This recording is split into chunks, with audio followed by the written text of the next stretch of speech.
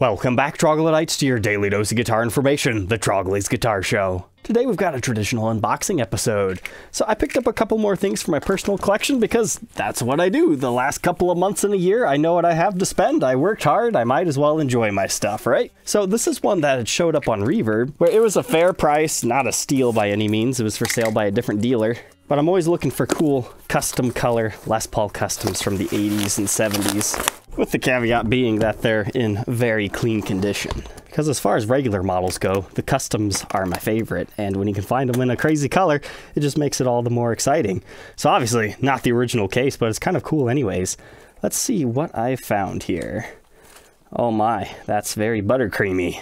So what do we got over here? It's just a white Les Paul custom. What's so special about this, Trogly? No, it's pearl white. That means it has a little bit of a metallic sheen to it. So if you catch it in the light just right, you can see what I'm talking about. I remember when I first found pearl metallic, I thought I was just buying a white Les Paul custom, but this just happened to work out. This one's a little bit more yellowed than I was hoping for, but the condition is there. And the other thing that makes this one special is the fact that we've got all the cool parts. You've got the top adjust bridge. We have the Tim Shaw PAFs. Unfortunately, we don't have the stickers on it anymore, but you've got the diamond shaped posi locks. And the awesomest feature is the flip out winding tuners. So overall, we can see a couple of seam lines on the top, which it's to be expected. There's a little bit of a rub area right here. But as far as these go, it's not in too bad a shape, but we've definitely got a little bit of finish checking on the headstock, but that's kind of to be expected on a metallic finish of Gibson's. So overall, I'd probably give this one like a solid 9. As far as the blacklight goes, everything's looking okay here. Just the things I knew about. I actually had like a really clean one of these at one point in time that hadn't all aged. I kind of regret selling that one now that I want one for my own personal collection, but this one will do okay. And I'm sure I've got an error correct case for it somewhere. So there we go. Beautiful pearl white. All right, what is next here? Let's take a look. This is one I'm a little bit worried about because it came from Canada and it was not packed well in the slightest. There's no padding on the inside, so it's just flopping about. Kind of worried about this one because it's another one from my personal collection that's really hard to find and replace. But it popped up on Reverb one night and it's like, yes, finally, one has shown up. There's only 25 of them. Okay, I see what happened. He had this to secure the case, but it wasn't a tight of enough fit, so it just made it feel like there was nothing. There was an effort made to secure it, but he just needed a little bit more padding. But sometimes I take that for granted. I have like a million shipping boxes in my house and like way more packing materials than I could ever need. As long as it arrives safely, I don't make a fuss out of anything. Inside here, I'm hoping it's the condition I think it is in. Cobra number 21. Obviously, that's not original, but... oh, nice. That's a good one. That's a nice one. So I've already documented the Cobra burst. You can check it out in this episode, but it's a brother model to the Black Widow. They were Sam Ash exclusives and the Widow was all red and looked great, whereas the Cobra is a little bit more obscure. However, this is where the Cobra burst finish started. So if you ever see a Cobra on anything else, it is because of this model. And I really love animal influenced ones. So it's got a silver stinger back here with a very vicious looking Cobra. And normally I'm all about happy, nice things, but this is just such a sweet guitar. And to find one in good shape has been tough. I mean, to find one in general is tough, but that one, yep, I think I found myself a keeper here. But I think my last Cobra burst had a big ding on the neck right here, and that's why I didn't keep that one. This one's got a small one, and we've got some finish checking by the tuners again, but again, it's a metallic finish. That's to be expected. That's a keeper. Let me know if anybody's selling the Black Widow in clean condition. Because I don't care if this has any future value with anybody else. I think they're awesome, and I love animal influenced guitars, so that is a welcome addition here. But these are kind of cool because they're really like built after an R7 gold top. So even though they look like customs, they're built more so like chambered standards of 57. Again, check that video out for more detailed info. Continuing on here, my friends, this is part of my forwarding service. There's a guy overseas who's really picky and particular with wood grain. He has bought like 5 of this model and he's like sending them back going, no, it's not beautiful. It's not beautiful enough.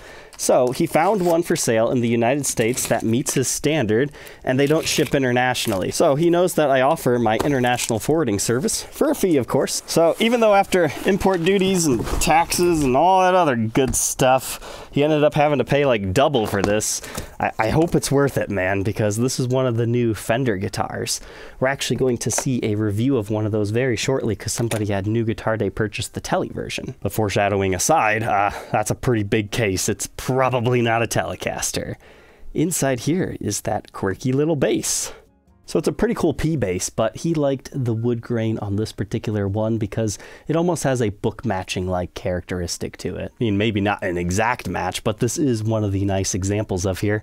But first impressions on this, I really like the aged lacquer neck. It gives it some vintage vibes, which obviously is what Fender is going for here. But oh, I do like that back. That's pretty cool. But oh my, stock from the factory, this actually comes with flat wounds. That's interesting. That's a cool little touch that I didn't know to expect on this.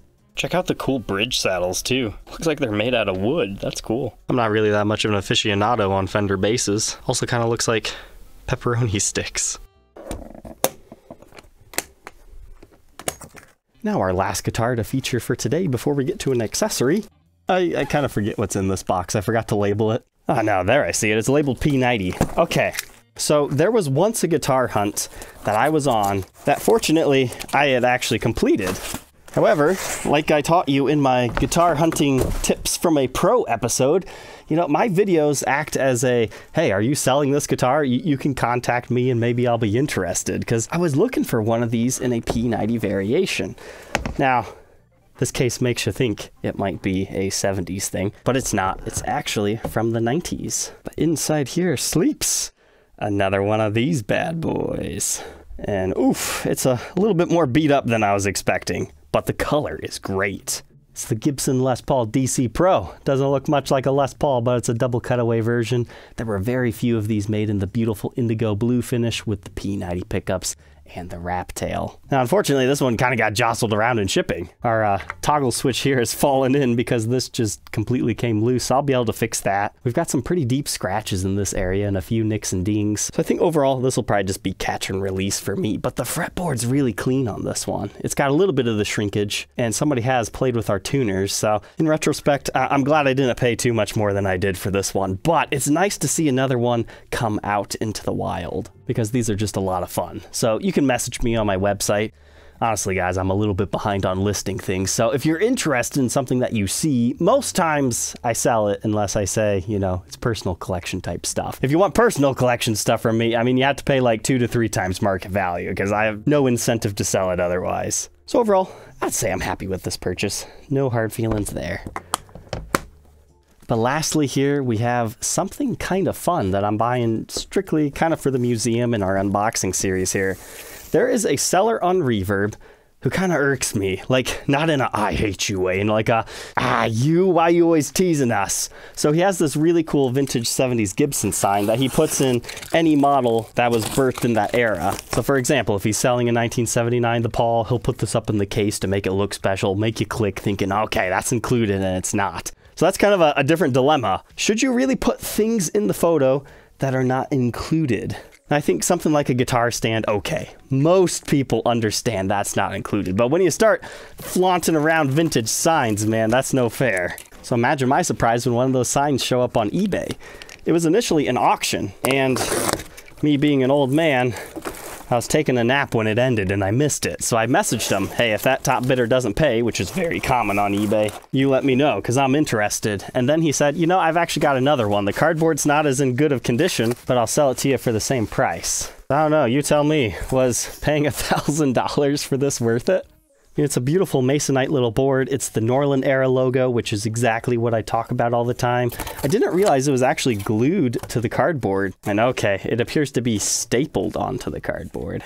But it's supposed to set up like that. I thought that looked nice. But this was like supposed to set on a counter to advertise that you sell Gibsons and their stuff. So new old stock from the 70s. I mean, I think I paid a bit too much, but it's cool. It's really cool. But all right, that's going to end it for tonight's episode. Thank you for tuning in. Don't forget to like, comment, and subscribe.